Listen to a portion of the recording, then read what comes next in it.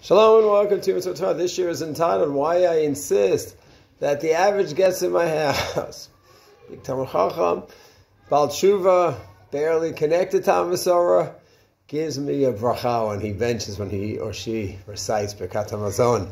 There's a special bracha to be recited. He ratzon shalev shbal habayit hazeh.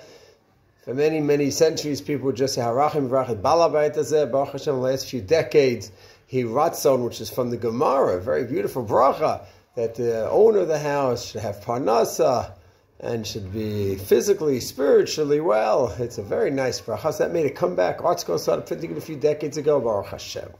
And I insist that the person, the guest, says the bracha. Why? Two reasons. One, if it's an obligation for him or her to say the bracha, the guest to say it, for the balabayit, for myself and my wife, then I should help him or her fulfill the obligation. And in addition, there's another reason.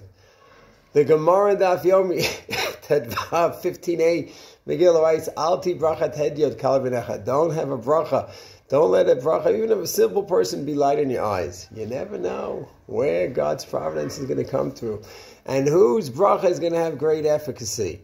So I want the person to fulfill his or her obligation to say the bracha they have to say, and also I want their brachot, because you never know which holy Jew Hashem's going to say, that bracha I'm going to listen to. And I'm going to bless their bracha that they gave you. And I'm going to bless you because of that bracha they gave you. So for two reasons, we should be careful of a guest saying the special to bracha of the Oreach. Shalom.